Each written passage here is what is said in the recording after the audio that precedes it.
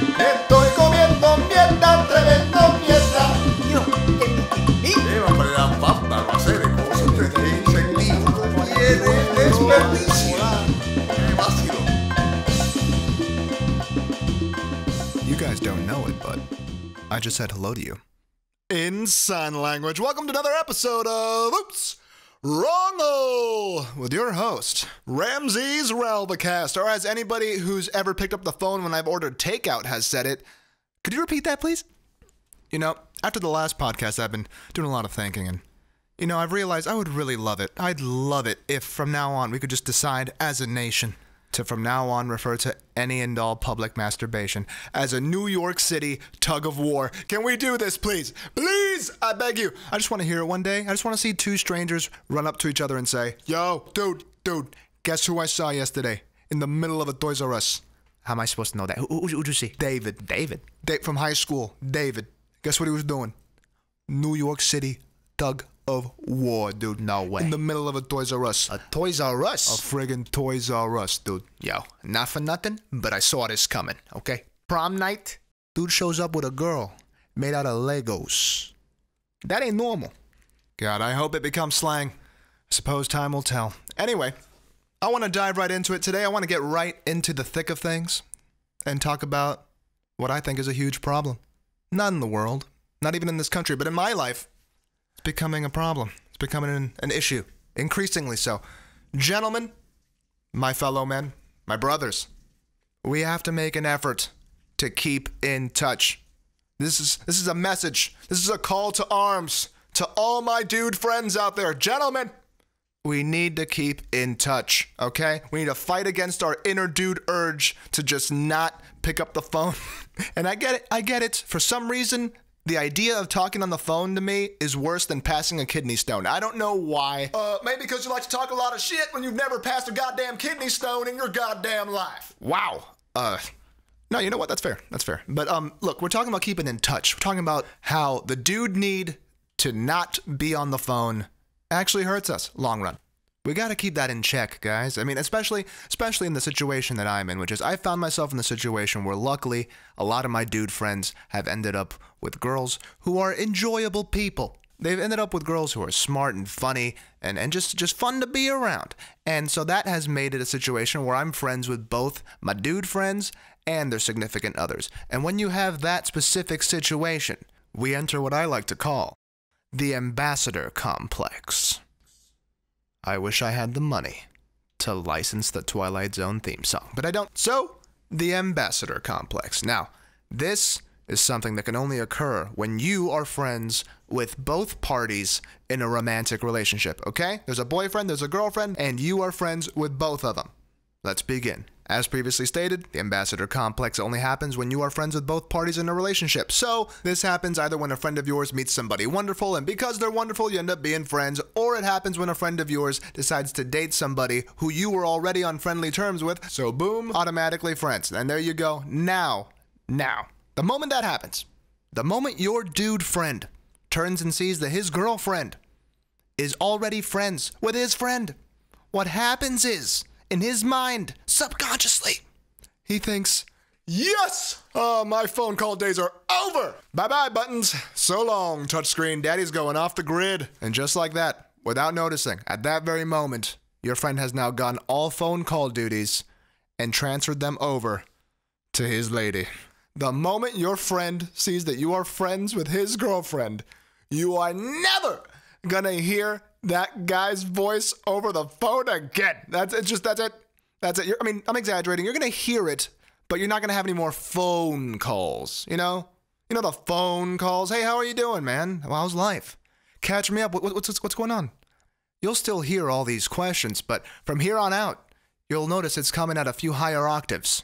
It's gonna be a lady voice, and only a lady voice from here on out. Because now, she's no longer Jessica, your friend / his girlfriend. No. Now, she's the ambassador to the relationship nation. And you're going to start noticing. Not on the first call, not on the second, but eventually. You're going to notice that even though you are friends with the both of them equally, by the very virtue of not hearing your dude friend over the phone ever, you just start viewing the situation differently. It doesn't matter how you want to view it. You just start getting this hilarious feeling about the situation that it no longer sounds like a normal phone call when she calls you up to ask how you're doing. It is a normal phone call because she's saying normal things. She's asking, hey, how are you? What's going on? So what are you up to? But you no longer hear that anymore. After a while, what you start hearing is, hello, American colonies. The United Kingdom sends its warmest regards. And I understand. I get it. You guys are together. You're in a relationship. You guys are united. You are a united front. He is you. You are he. And you are all together, okay? But this walrus is having an increasingly hard time not finding this situation hilarious. Because it feels like I'm talking to the envoy of a foreign nation. That's just what it sounds like when just the girlfriends in the relationships handle most of, and I mean like 99.9% of the phone call duties. That's just the feeling that gives.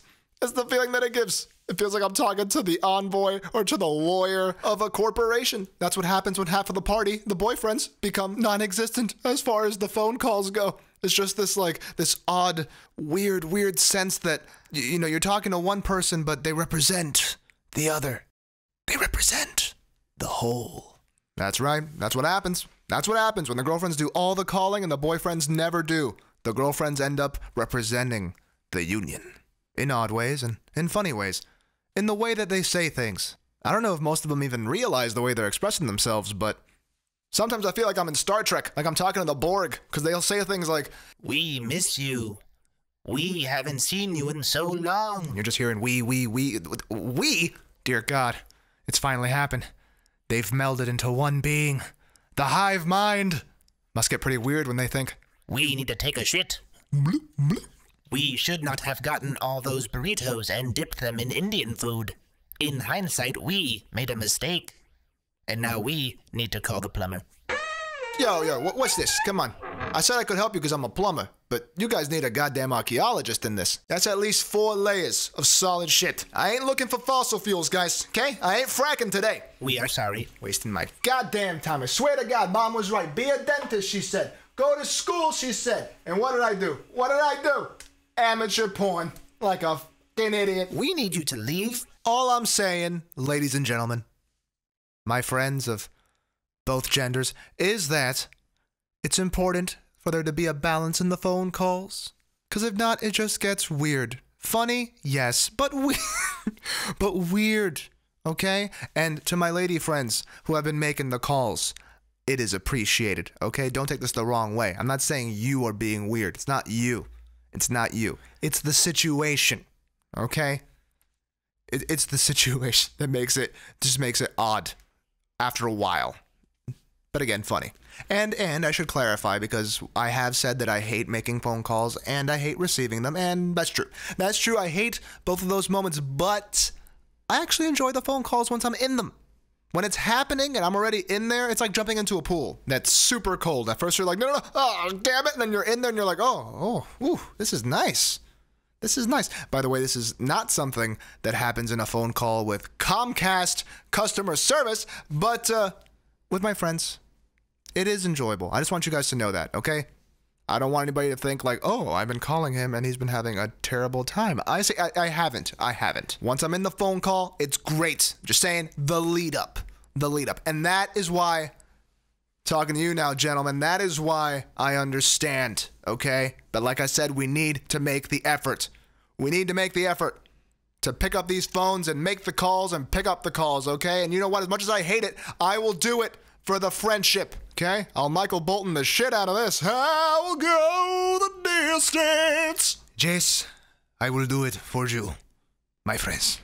I should make more phone calls too. Can't be talking all this trash. Can't be putting it on you guys alone. I gotta make a few more digit dialing moves here. We gotta do this, gentlemen. My brothers. We can't let priests have a monopoly on keeping in touch. Oh! Spotlight was a low-key horror movie, man. Oh, Jesus. Anywho, yeah, that's the verdict. Gotta keep the friendships healthy. Speaking of healthy, I gotta keep myself healthy. And you know what I've been doing, guys? I hope you don't. That would mean you've been watching me. I've been changing up my diet. I've been dropping a lot of the sugar. You know, a sugarless life is no life at all. No, it's fine. It's fine.